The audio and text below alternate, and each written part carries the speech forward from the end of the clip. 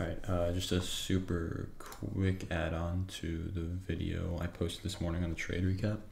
This is just going to be a daily recap because even though it's not 4 o'clock yet, the day is essentially over as far as the trading day, so it's and also the trade would have fully played out at this point had I kept it. But important to note, right? My overall bias from this morning was correct. Like, I wanted to see this as the draw on liquidity, these equal lows. Now, on NQ, we didn't take them, okay?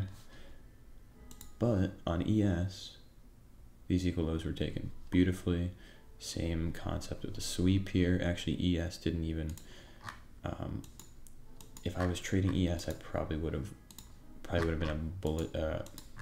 It probably would have been a profitable day because genuinely there wasn't anywhere to get in here, so I wouldn't have been in this chop.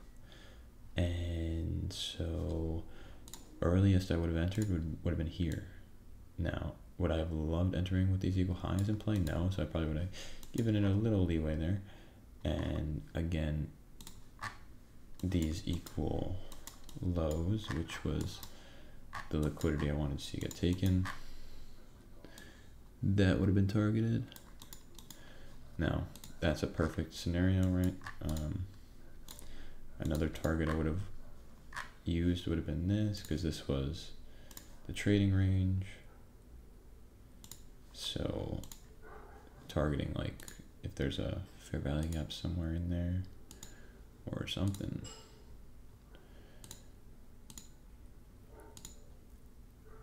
Interesting. Yeah, I mean, probably would have targeted something like that first. That would have been first take profit, and then, but yeah. So that was ES. So ES played out to perfection, and Q stopped a little bit short of the draw on liquidity, but it played out. I just got in before choppy price action, and I decided I was going to get out near break even because it was chopping around. And normally when it chops around, you get stopped out, right? So I gave it plenty of time to play out, gave it a lot of breathing room. It is what it is. Again, choppiness somewhat expected because it's the day before CPI, but obviously I had everything to get in here based on my model, so I was just hoping not to get chopped around. Clearly, I did get chopped around. And then it made its move at like very late AM session, close to noon. It was a little bit of a weird day of when it decided to make its move, but yeah. So that was the daily recap there. I mean, again, draw on liquidity was correct. Okay, there was an SMT here because ES took it and Q didn't. Okay, but this trade, had it not been so choppy when I initially entered, would have played out in my favor. And again, the model was there, so I'm going to take that. I'm going to execute, is what it is.